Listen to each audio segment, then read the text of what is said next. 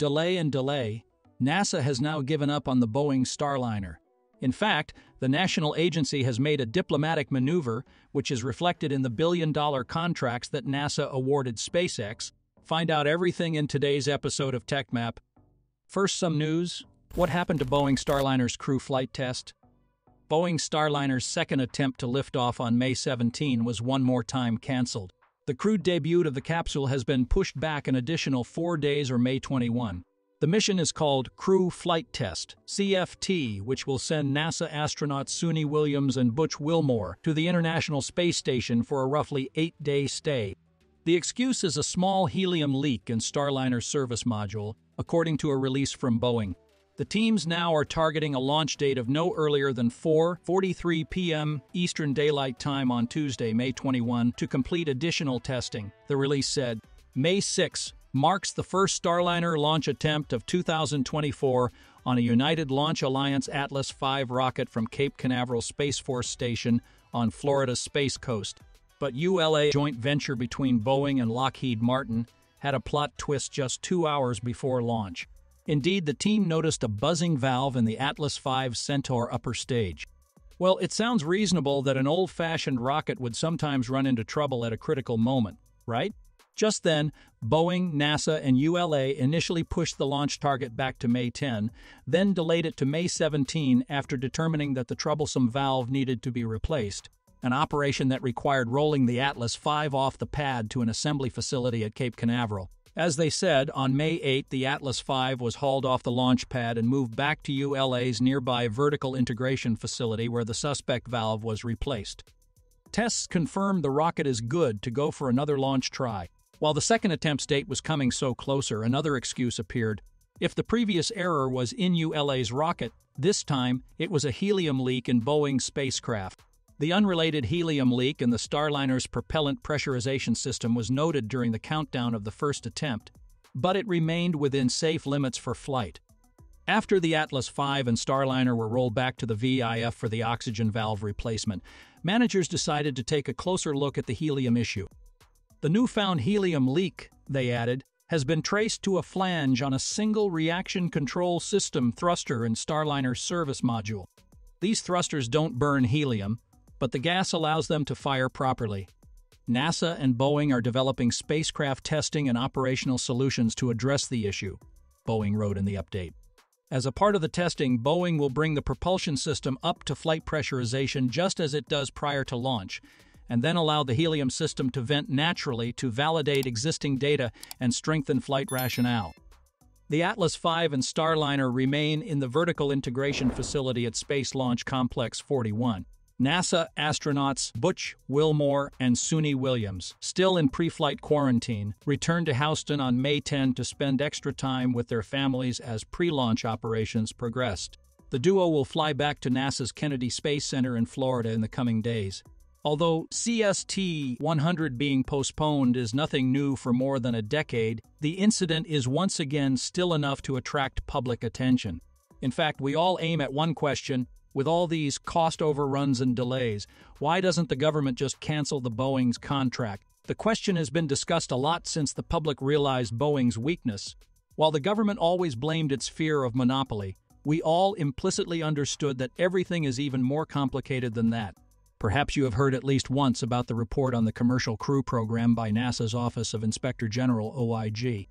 Yeah, this report highlighted several issues with the Commercial Crew Program that, it warns, could hinder NASA's ability to access and utilize the International Space Station in the near future.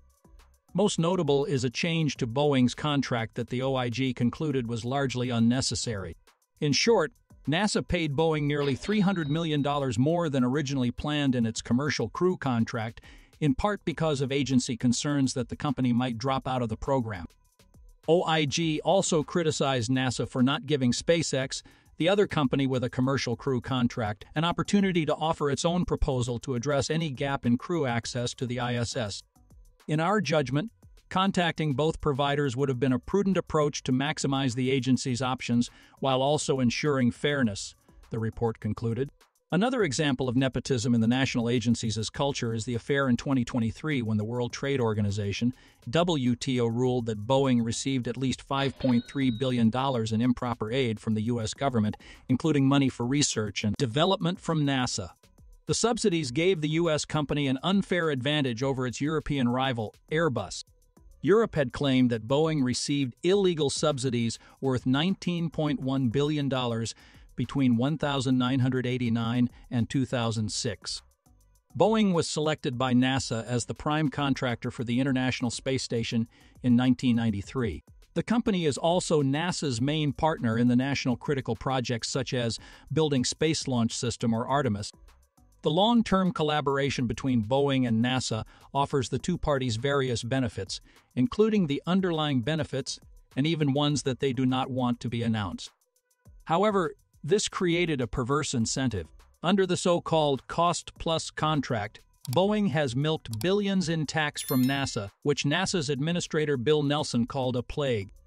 Under the pressure from the budget cut policy of Congress, the national agency is compulsory to save itself first. It explains why the fixed-price contract has been applied.